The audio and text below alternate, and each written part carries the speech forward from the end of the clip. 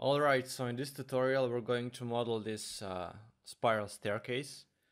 I would like to show you the principles that I use when I need to model this kind of stairs in Rhino. Of course there is multiple ways, and there is also like parametric way in Grasshopper, but for this tutorial we're going to do just to do it in Rhino. So let's start. So first thing I'm going to actually start a line at the center of my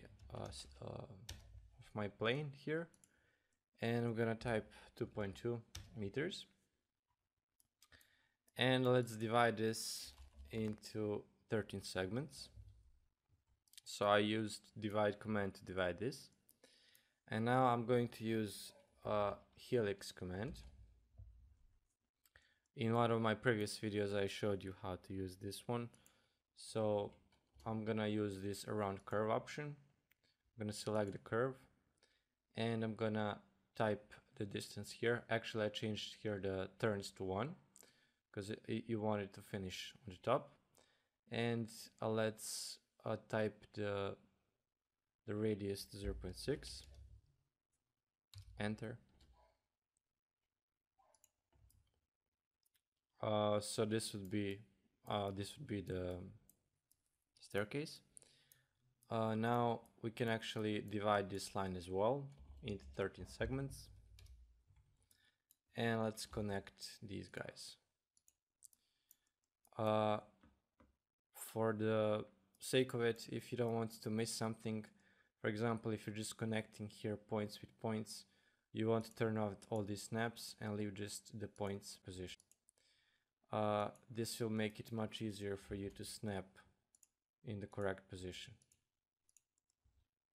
See, it's just snapping to the points. When you have a lot of these snaps turned on, sometimes they can interfere with each other, and you can miss some lines, and then you have the problem with the geometry later on. So I just like to use this as clean as possible. Once we have this, we're gonna use sweep to command. We're gonna select the first rail, the second rail, and now we're selecting the cross-section curves. We're going one by one. And okay, and this is the easier, fine. So now once we have this, we actually want to create like these steps, the height of the steps. So I'm selecting these lines, or easier way is to just say select curve, and then I'm gonna deselect this one and this one. You're deselecting by holding Control and then pressing on the button. So now I'm just gonna say extrude curve up 0.17, and we have simple steps. Now the tricky part here is that you want this curve, you would want it to offset it until there. And now, since we need to create this element here, we need to divide this guy also. So we're actually split it first. So we're splitting it first, and now we're splitting it in these 13 segments.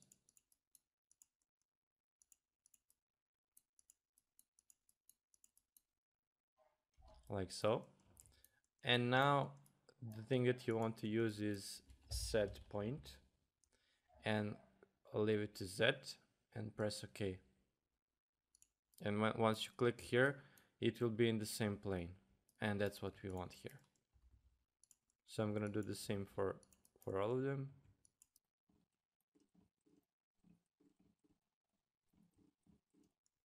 The thing you can notice here, for example, with this set point command, is that I don't actually need to turn on the control points first. and then use set point on z-axis.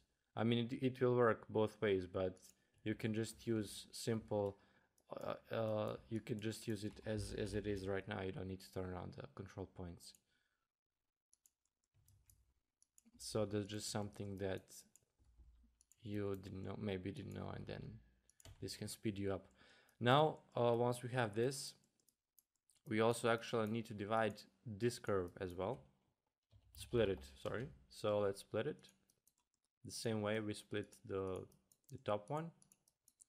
We could have actually done this in the same time, but I forgot. Okay. Now once you have this split, you can use this select points option here to select all these guys and delete them. We don't need them anymore. And now let's use sweep 2. We select this guy, and then this one. And there you go.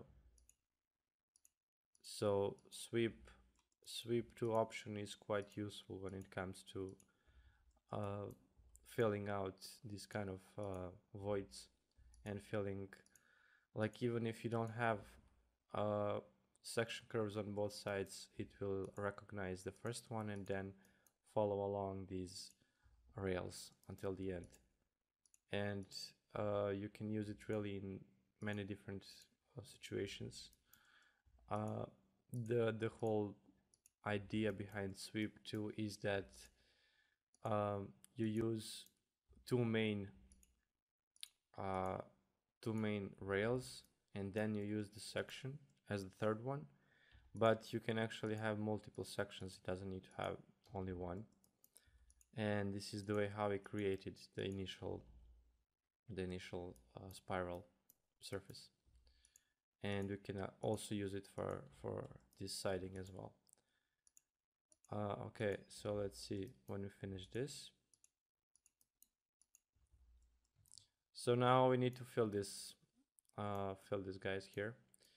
We can also use sweep 2, but let's try something else now. Let's try planar surface.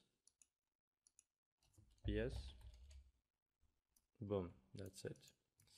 If you're wondering why this is green, I actually created an option that here it allows me to see the back face of the geometry, so that I know which face is facing up, which face is facing down.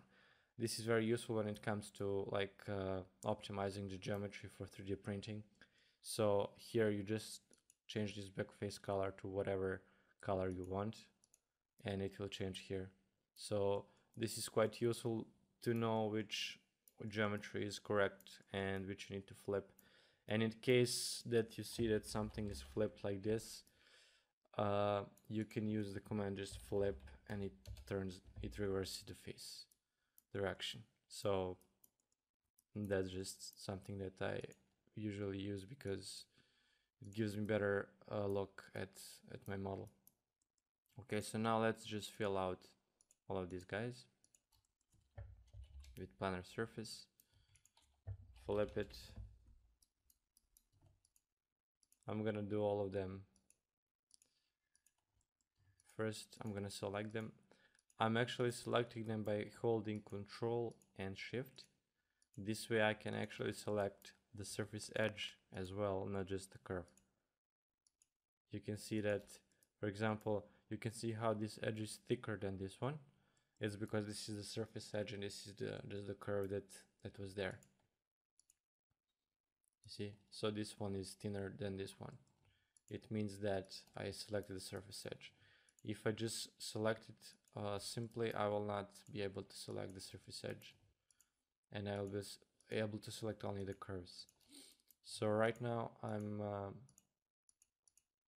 selecting all of them, and once I have that, I will join everything together, and hopefully will not need to flip everything automatic again. So everything is selected. Let's press planar surface, and here it is. And now let's press join, and boom, everything is flipped automatically accept this guy. We can extract this guy, extract surface, and flip it like so. But maybe we don't need it. So this is the model. I just wanted to show you like what's the easiest, quickest way. I'm actually not sure how this will how this is standing because it's like basically on the edge, but that's the model. So hope that you like this video. So I'll just quickly render this now and show you the result. Here is the final rendering. Hope that you like it. If you have any questions, comments, or suggestions, please write them down in the comment section below this video. And if you like this kind of tutorials, please like and share. And make sure to subscribe to this channel by clicking on the bell icon here so that you can get notified every time I upload a new video.